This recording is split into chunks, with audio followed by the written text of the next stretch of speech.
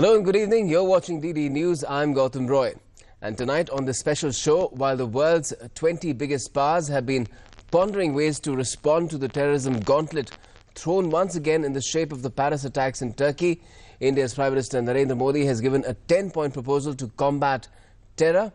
It's a comprehensive action plan, and if the world walks the talk against terror along the path shown by Prime Minister Modi, terror can be defeated. Let's take a look at the PM's prescription to cure the world of this malady. Prime Minister Narendra Modi proposed 10 points measure to tackle changing character of terrorism.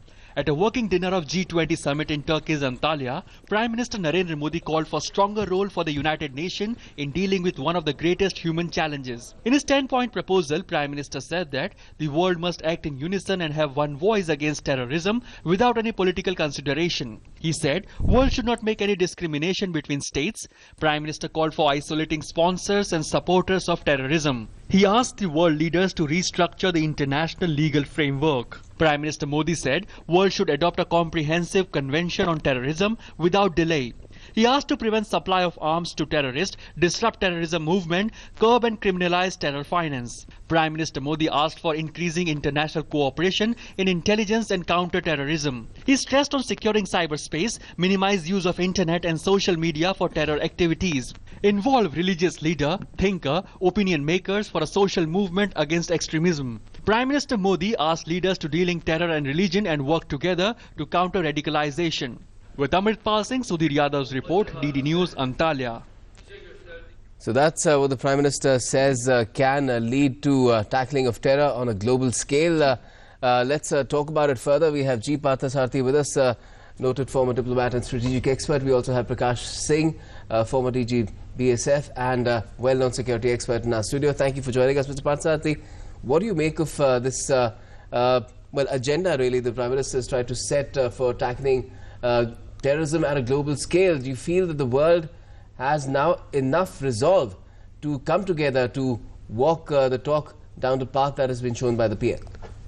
Well, I think that's the larger issue. The most important thing is that the Prime Minister has seized an appropriate moment to place our thinking before the World Forum, because the G20 is, after all, a forum of the 20 most strong or the strongest economies in the world who have the financial clout to get others to fall in line. Now, what he has said is really been said in bits and pieces.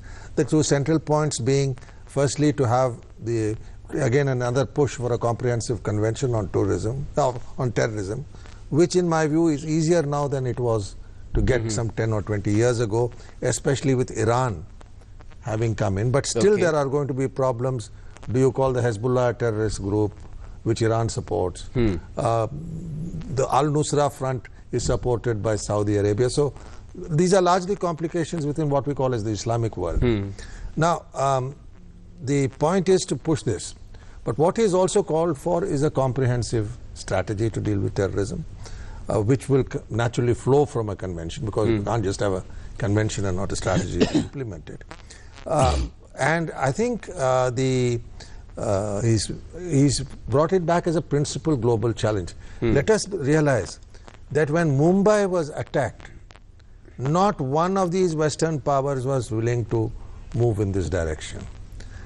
Secondly, if you look at the global media, they described the terrorists who attacked Mumbai as gunmen and not even as terrorists. Yes. The double standards are evident when you see how they report the developments in Paris. Even with what happened in Beirut. So I think what is it? It's a good opportunity.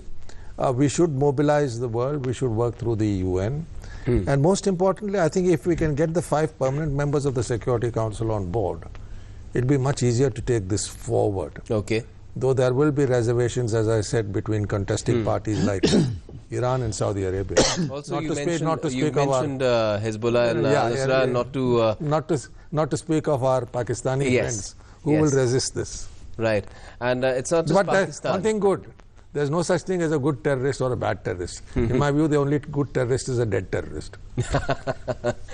May they not rest in peace also. But Mr. Singh, if I could ask you from a security standpoint, do you feel that this was the best time to put across these points that the Prime Minister has, and this is where this moment can be leveraged best to get the kind of results that India needs to tackle terrorism, not just at home, but all over the globe. See, the 10 points which he has enunciated, they are general principles, and it is just as well that he has utilized this opportunity, this forum, to project India's thinking on all those 10 points. And I don't think there could be any disagreement on most of those 10 points. There would be a broad agreement. Of course, if you go into the nitty-gritty and in greater detail, there are bound to be differences. But broadly, one could say that there would be agreement on these. The point is when it comes to the actual application of it. For example, the Prime Minister said that terrorism has to be combated irrespective, and there should be no political consideration. Yes. Now, this is the point where differences emerge. I mean, even the superpower like United States, their attitude to terrorism is totally circumscribed by political considerations. And in fact, most of the countries, their attitude is influenced by political consideration. Then you talk of isolating terrorists, yes, ostracizing them, so to say. Here again, I mean, you can see it. It is there before you that certain countries, even though they are the nurseries of terrorism, even though they have been exporting terrorism to different parts of the world, and yet they get billions and billions of dollars in assistance. Yes. So, I mean, you're again referring to it's Pakistan. one thing enunciating a general principle. It's also one thing agreeing to it in principle. But when it comes to actual practical application of that, then we find that there are huge differences and all sorts of considerations come into play. And that is the main reason why we have not been able to agree. In spite of, I think, more than 2 decades of discussions on the subject on a comprehensive... Do you think what's happened in Paris has changed that? Well, to an extent, yes, but not very substantially. Not very substantially. Yes, there would be a general consensus that, yes, terrorism has to be tackled and they should speak in one voice and there should be a global strategy. Yes, they will say this. But... you see, again, you will find that even in Syria, you can see the superpowers are not on the same page. That's what, because some people are saying that the war on terror began 14 years back, and it then primarily became a war against Osama bin Laden and the Al Qaeda, and now it's I beg your pardon. Now it's a war against the Islamic State and it's confined to Syria, and because of what's happened in Paris, because the IS is behind it. And that's where it will stay. But that is not something that we would want. Well, let us look at the United States. Their war on terror, 2,000 of their soldiers have been killed by the Taliban. Now they are not willing to call the Taliban a terrorist organization because they want to strike a political deal. So, as I said, which the Taliban doesn't seem to want. Which the Taliban doesn't seem to want. Then they are a bit upset with Pakistan still supporting the Haqqani group, but they are not doing anything about it. So I think, as Mr. Prakash Singh says, this is not going to be easy because nations talk broad principles, but when push comes to shove, they don't necessarily implement it. As I said, are you going to persuade Qatar and Saudi Arabia not to support the Al-Nusra Front? Are you going to prevent the Iranians from supporting Hezbollah, who they say are fighting for Shia rights in Lebanon? So it really depends on the situation. But the important thing we should insist on in this is that any country which does not act against a designated terrorist group, say Lashkar-e-Taiba, the Jaish-e-Mohammed, these are all designated international terrorist groups. Those countries should be subject to sanctions. You can push for it, you can create a climate for it, you can scare the countries. Whether it will work in an ultimate analysis, we'll have to wait and see. Okay. But do you think that is the kind of approach Mr. Prakash Singh is required to at least tackle the problem that we ourselves face, which is ask for sanctions? We've been making indirect references to Pakistan on international forums, but now is it time to be more direct? Again, it's a the political considerations come into play. See, Pakistan should have been declared a terrorist state long ago. And at one stage, US was on the point of declaring it as such. But again, political considerations prevented them, and you can see, I mean, billions of dollars continue to pour into Pakistan. They are bolstering the economy of the country. In spite of all that Pakistan is doing. I mean, Pakistan has been branded as the most dangerous place on earth. I mean, a country which exports terrorism to different parts of the world, and yet they have not been ostracized. Since this path has been a little difficult to take, is the approach of insisting on the earliest signing of the International Convention on Global Terrorism, is that the best workable alternative? No, that is an alternative which needs to be pursued. But my point is that since it is very unlikely that there would be a commonly agreed UN Convention on terrorism, it is still a distant prospect. We have to work towards it. But that should not prevent us from strengthening our own security architecture to deal with terrorism. See, we have to remember that this battle against terrorism, we have to fight ourselves. Nobody will come to our rescue when we are face to face with terrorists, when we are when the Islamic State or the Taliban starts making inroads into India. Nobody will come to our rescue. They will express probably words of sympathy, but that's all. Ultimately, we have to fight this battle ourselves. And are we prepared to fight that battle? That is a big question which worries me, because we are not. We are not. Our security architecture is very weak, very fragile, and the most tragic part is that, I mean, it's true that we inherited a weak internal security apparatus from the UPA, but have we cared to strengthen that? I'm sorry, it's very difficult to give a positive answer. Well, it's not been thankfully tested to that extent also, as far as the regime change, since the regime change took place in 2014, but we don't want that test to take place. But you feel that responding to it at home, the challenges that we face on the security front, particularly the internal security front, is the best answer? No, in an ultimate analysis, there is no answer to strengthening your own domestic structures. Look at the United States. They haven't had a terrorist attack since 2001. They've strengthened their intelligence networks. They've strengthened. They have Boston. They have not on US soil. No, they have not.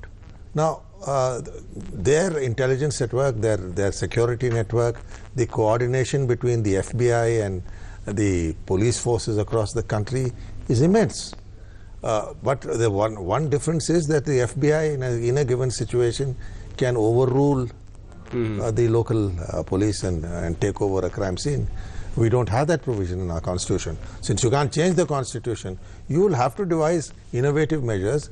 Take the states along. There is no other way of doing this. Look, it took us almost 24 hours to get the NSG to Mumbai.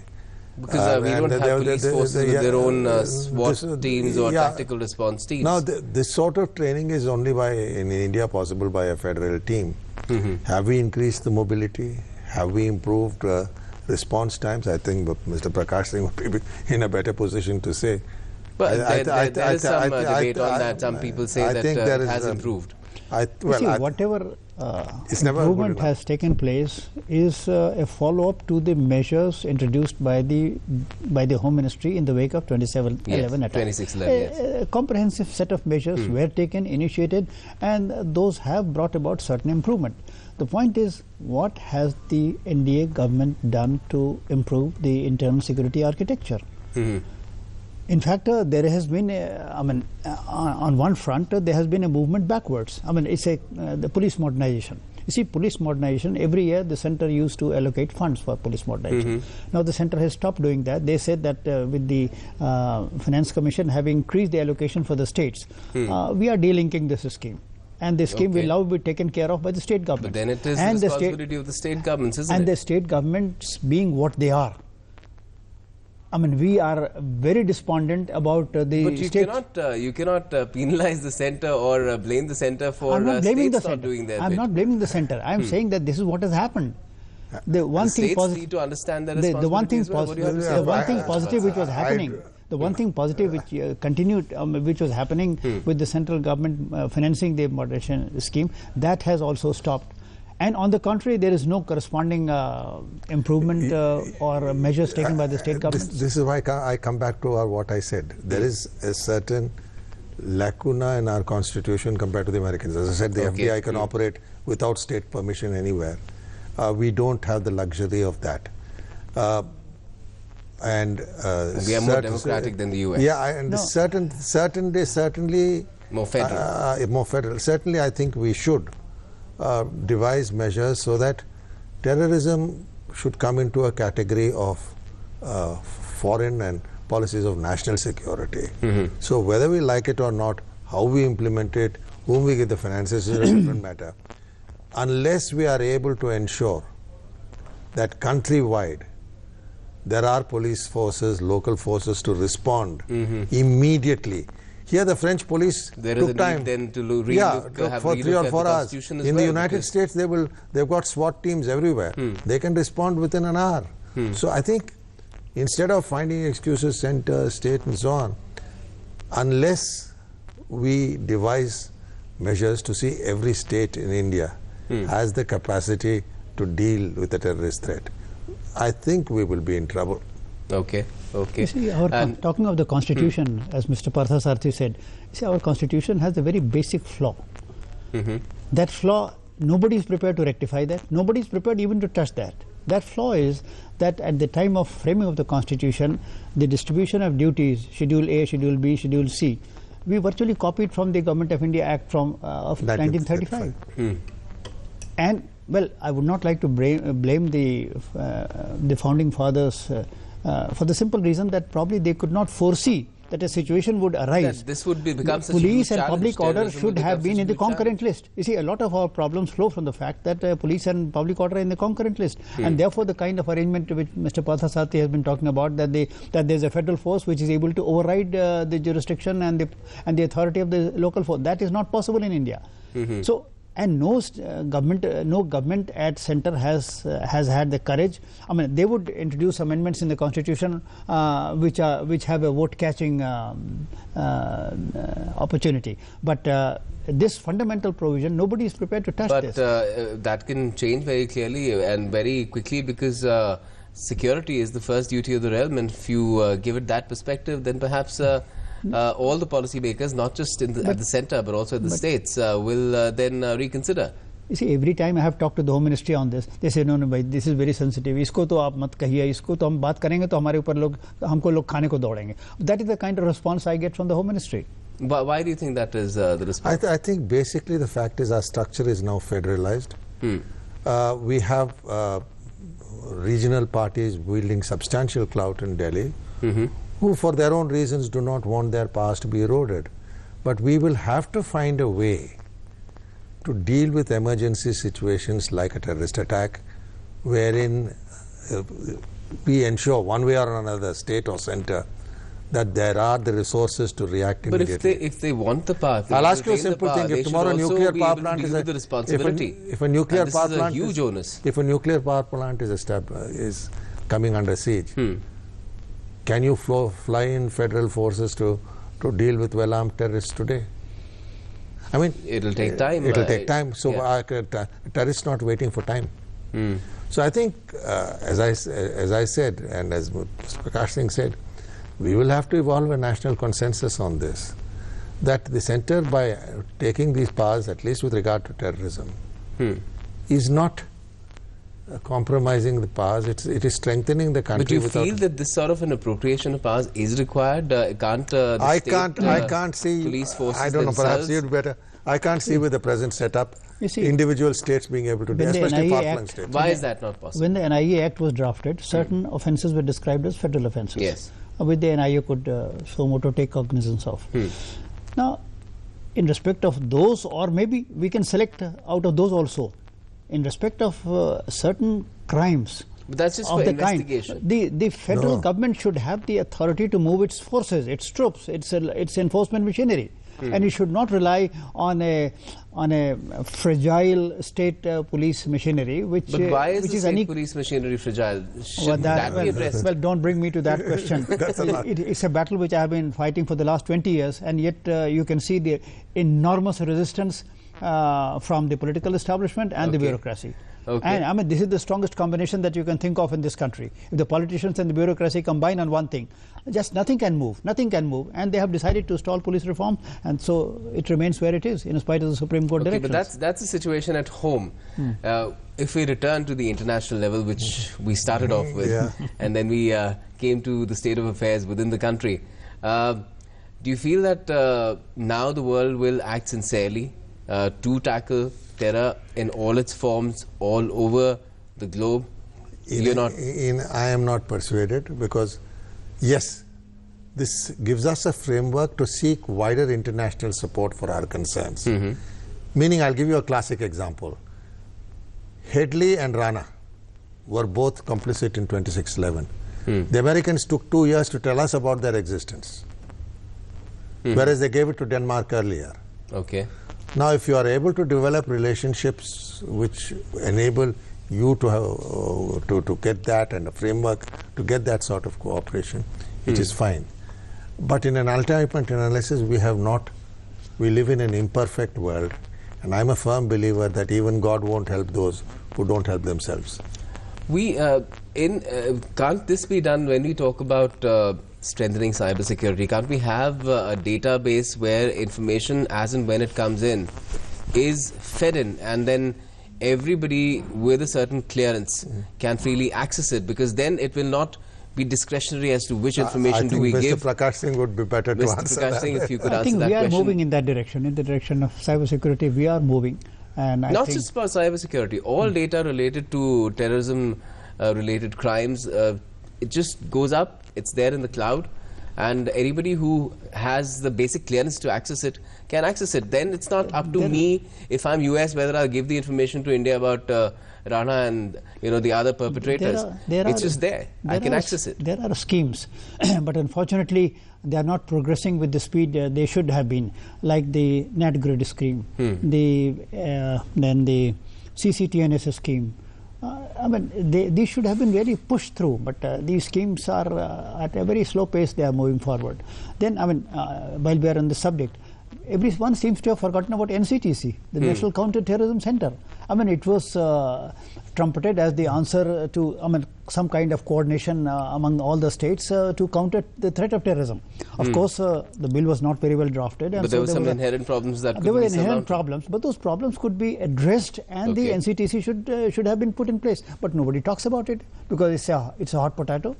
I mean, everybody, the states start saying that you are invading our turf, you are violating the federal principles and all kinds of things. But you see, they have to agree on this. And if there is so much resistance, at least we can say, all right, states which subscribe to NCTC, you be on board. Rest, all right, you handle terrorist problems on your own. So I guess the first thing to tackle then is this turf war. Between nations, within nations, between the center and states, and between states. Look, tomorrow. Because it seems that tackling terrorism is largely caught up in a turf war. No. But the best example is if a state has a terrorist incident and they have not subscribed to NCTC. All right, center can say, now you stew in your own juice. But then they would realize how important it is. But the center can't do that. I know, but not publicly at least.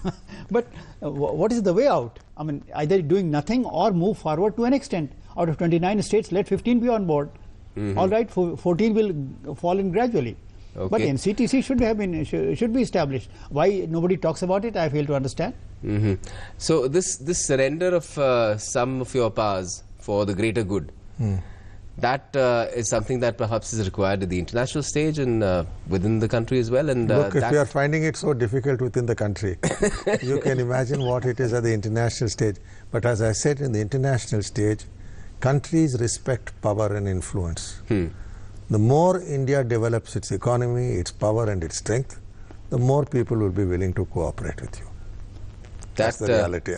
That's the bottom line. And that's bound to happen. We're banking on that, more power to India. And safer world. That's what we want, and let's hope that happens. But all said and done, it's good the Prime Minister has raised this and brought back. With the initiative that is taken. Thanks a lot for joining us tonight, and let's see how the world moves forward in protecting the world better, because without that sort of a consensual approach towards terrorism, there is very little progress that is possible. Thanks for joining us tonight. Stay tuned to DD News.